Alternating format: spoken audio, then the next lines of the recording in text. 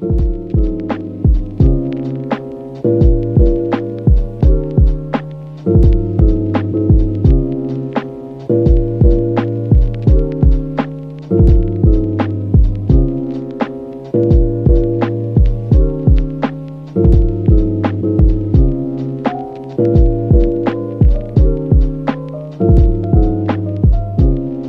are finally home from Ikea. Recently, I've been collecting a lot more and more when it comes to my Funko Pop collection, when it comes to my Star Wars collection, when it comes to my lightsaber collection. I don't really have like a designated display area. So for example, I have a couple drawers from Ikea. This one has all of my Funko Pops and just collectible items. I have like a lightsaber stand. I have another lightsaber right here. I have kind of things just laying around. I have some more Pops over here. These are my more like expensive ones, and some Baby Yodas. And I have like my Obi-Wan replica right here, and some other things just like sprinkled around my room. But I really need a place to display all of my items. So I went to Ikea today and I bought two displays. I bought one that's for more of my high-end stuff, and then the other one's going to be for my like Funko Pops. So I have this gigantic Ikea box. This has my black display. It's like white. It's the one I thought would match my room the most, so let's get to building it. Yo.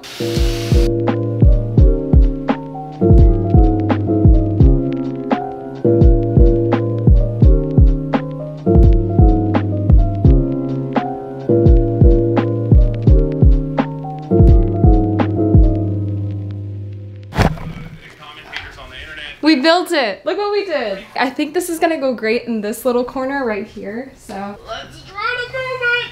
Okay. Okay, I like it. I need to mount it to the wall. Okay, for now, I think it's fine. Let me know in the comments, what do we think? Like, do we like it? Do we like it here? Or would we want it over here? Because I'm thinking of putting my display here. Let me know, let me know. Okay, so like I stated before, in this drawer we have a bunch of Funko Pops, collectibles, like little things. So I'm gonna take those out and put them on my bed and see what we're working with.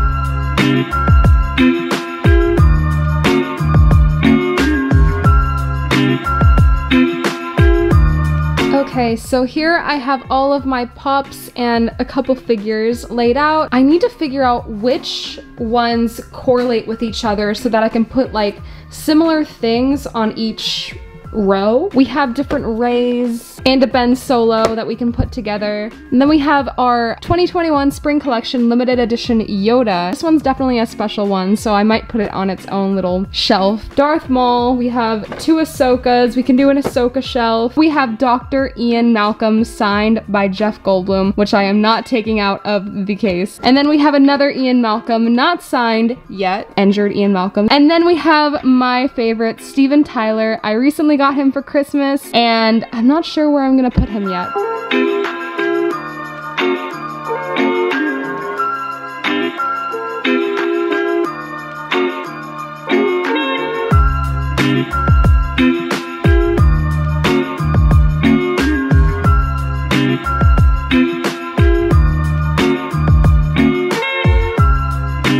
So we are officially finished with our Funko Pop display. Starting from the bottom, we have Rey, kind of like a sequel tribute at the bottom. We have D0 and BB-8 and Rey with two lightsabers, and then Rey with her yellow lightsaber. Going up one, we have our Yoda 2021 Spring Convention Limited Edition exclusive Funko Pop. I love it so much that I didn't want to take it out of the box. I want to keep it as pristine as possible. Then, kind of not fitting with the theme, I just didn't know what I wanted to put next to Yoda. If y'all have any other ideas, let me know. But we have Lego Baby Yoda. Going up one, this is one of my favorite shelves we have so far. We have the first edition of the Boba Fett Funko Pop. As you can tell, it's the 8th Star Wars Funko Pop ever made. I love this one. It's really classic. It's the classic Funko Pop. Moving over, we have the latest Boba Fett Funko Pop. It's kind of cool to have both the first and the latest Boba Funkos. I love the detailing on his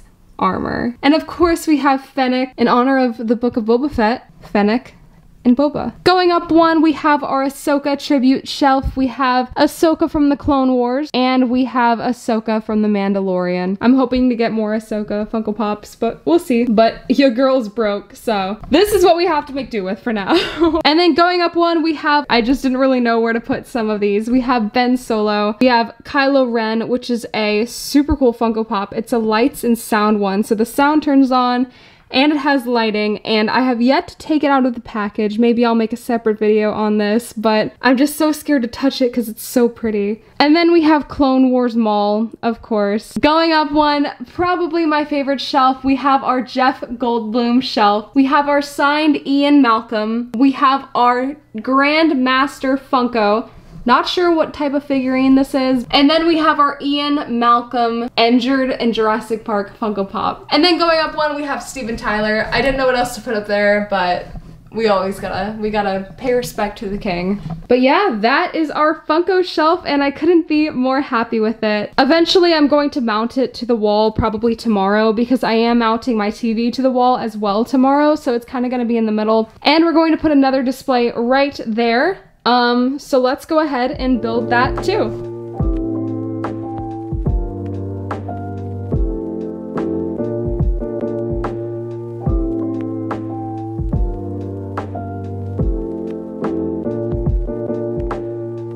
So at Ikea today, I bought a glass display case. It's called a Detolf case. And with the correct lighting, it looks really good. So I'm hoping this will display my helmets well and some other more expensive Star Wars collectibles I have, like lightsabers and helmets and etc, etc. So we're going to build that and see how it turns out.